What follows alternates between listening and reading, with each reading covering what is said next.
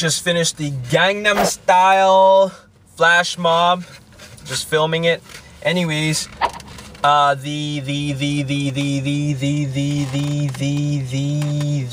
I? Oh yeah, the grilled cheese truck is nowhere to be found. So instead, I got Japadog.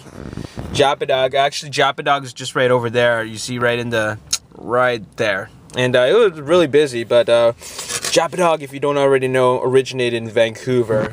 Japanese style hot dogs. It's, I ordered the pork sausage, the Kurobuta pork sausage, because, you know, there's like a beef scare, like an E. coli scare going around in BC right now.